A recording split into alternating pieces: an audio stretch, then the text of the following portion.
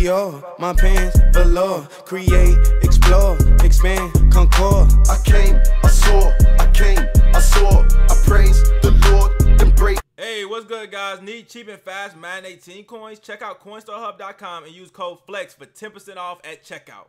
What's good, YouTube? It's your boy K Flex, and I'm back here with another video. Appreciate everybody stopping by the video already. The people that already got the notifications on. Some people already liked this video before they even heard this sentence that I just said. If you're one of them people, I appreciate you.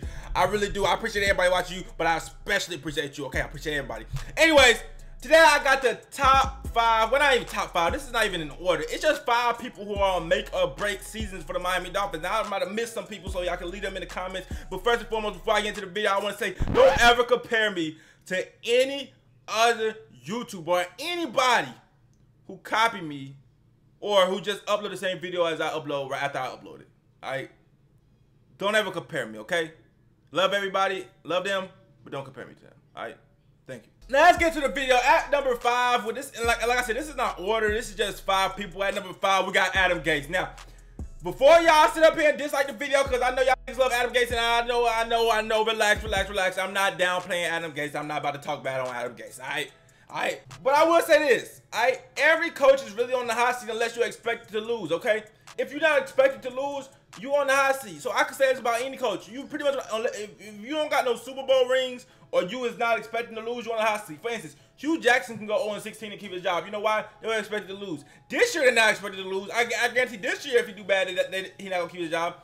And Adam Gase is in a situation where Dolphins, yeah, the media expects us to lose, but as a team overall, the ownership and all of us, we are expected to win football games, okay? This team, this front office is expecting us to win because of the shit that Adam Gase has done, all right? And that's why he's on the hot seat. We signed a bunch of veterans. We didn't sign a whole bunch of young people. We didn't save well, we saved some money getting rid of Sue and them, but we didn't save a whole bunch of money like how Browns did, okay? You know what I'm saying? We didn't sign a whole bunch of young people. We signed a lot of old people. We got to win now, so Adam Gase is on the hot seat, but you can say about like half the coaches in the league. That's a lot of coaches on the hot seat, okay? And he's not on the hottest seat, okay? Hugh Jackson is on the hottest seat, but his seat is you know what I'm saying? It's warm, bruh. Okay? It's really warm, actually. Heading in at number 4, we got Juwan James. Now, Juwan James is a guy that I really don't care about. Well, I don't want to say I don't care about. Relax, kid. So, dude, I hate saying that. It sounds mean. But listen, it's a guy, if he leaves, I wouldn't care. I wouldn't like, oh my God, Juwan. I wouldn't make a video like, oh my God, y'all let go of Juwan James. What the fuck, Dolphins? Like, it would be a thing, you know. It actually depends on what kind of season he has, but that's a huge thing because if he has a really great season, then maybe I would be mad. But if he doesn't, he's been like middle of the road pretty much his whole career. I haven't really, you know, seen him play super awful, but I haven't seen him play elite either. So it's just like, you know, if Juwan James goes, he goes. But that is a guy who's gonna make a break season, heading off of an injury. If he comes back this year and just doesn't return to form, I'm sorry, it's just gonna be a wrap for you. At number 3, we got my boy Devante Parker. Now, Devante Parker, this is one that all Dolphins fans know. If you don't know this, you're not a Dolphins fan. Devante Parker, this is your goddamn year, bro. You gotta do what you gotta do this year or it's a wrap, bro. All right? I'm sorry to say, bro. I love you. Your talent, you're amazing. I'm getting tired of saying this because I say this and nothing ever changes, but his talent and all, it's just way too much talent there, bro. Just way too much talent. I know he has it. I know he's going to discover it. It's just, how long can the Dolphins sit up here and wait for him to discover it? That's the thing. I'm not going to sit up here and keep saying, oh, he's going to change this year. Oh, he's going to change this year. And stay with him and waste years of his life. Like, no, just like, it has to be this year, okay? I wouldn't even be mad at the Dolphins if they let go of you and you went and shined for another team. I would be mad at you because I know the Dolphins gave this man multiple opportunities to be great and he just won't do it. Alright, but this is a year right here. This is a year, so it don't even matter because this is the new year, brand new year, fresh start. Let's see what Devante Parker gonna do this year. I got high hopes. Coming in at number 2, Ryan Tannehill. Now another one. Hey, listen. I know niggas is finna dislike the video. Just stop, relax, okay? Adam Gase and Ryan Tannehill. That's the most sensitive Dolphins. That's the most sensitive section of Dolphins fans I ever noticed, bro. Them motherfuckers don't play when it comes to Adam Gase. Relax, guys. Let me explain, okay? Ryan Tannehill coming off of a major injury. If he ends up getting injured again, knock on wood, or not return to the form that he was once in, which wasn't that good. But I'm talking about his form of right before he got hurt, when he was like 10 touchdowns, 1 interception, Ryan Tannehill. If you don't return to that form and we're losing, I think we go get another quarterback. I think him and Gase pretty much go at the same time, except for Adam Gase is actually going to get fired. I don't see Ryan Tannehill say getting cut this next offseason, but we will draft his replacement. All right. And once you drive a quarterback's replacement, time's already ticking. All right, we don't have no Jimmy G. Ryan Tannehill is not Tom Brady. Okay, Tom Brady can sit up there and his time could be ticking. He can say fuck it and get Jimmy G traded. You think Ryan Tannehill got some kind of power to get whoever we draft traded for his backup? Once we draft Ryan Tannehill's replacement, it's going to be a wrap. And we're going to do that if Ryan Tannehill doesn't perform this season. The most accurate situation I can compare this to is the whole situation with Alex Smith. They drafted Alex Smith's replacement. Alex Smith, even though Alex Smith had a Pro Bowl season the next season, after they drafted his replacement with his replacement coming off the bench, Alex Smith had a Pro Bowl season, one of the greatest seasons he's ever had, okay? Probably the greatest season he ever had. You know what happened to Alex Smith? Did he get rewarded for that? No, he got traded.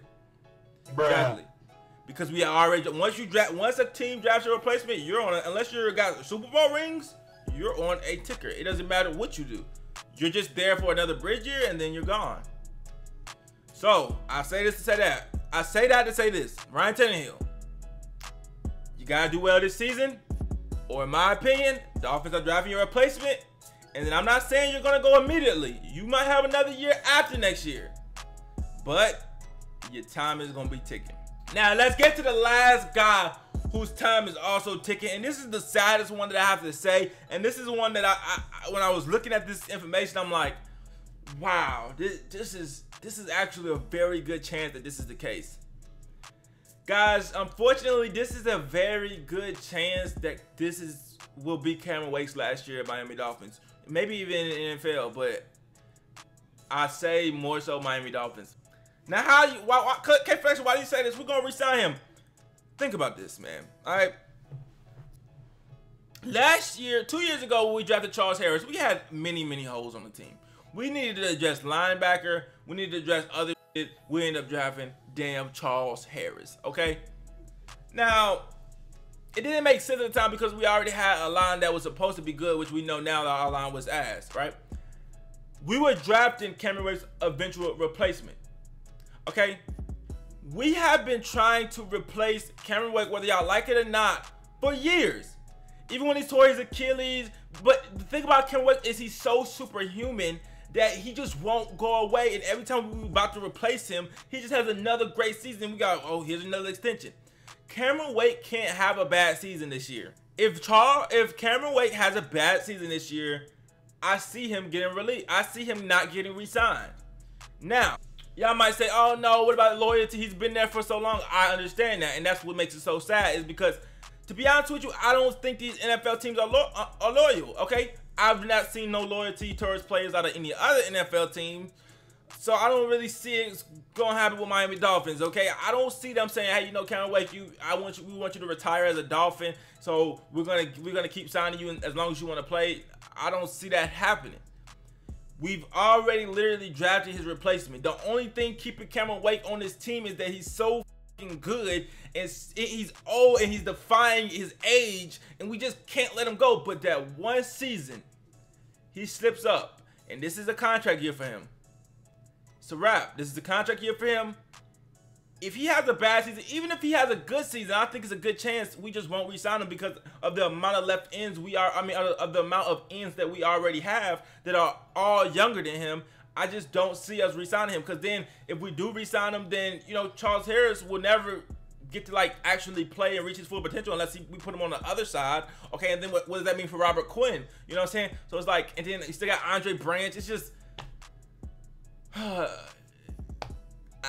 unfortunately, guys, the saddest one for me is I think this might be Cameron Wake's last season. We'll get back to this video and we'll see though.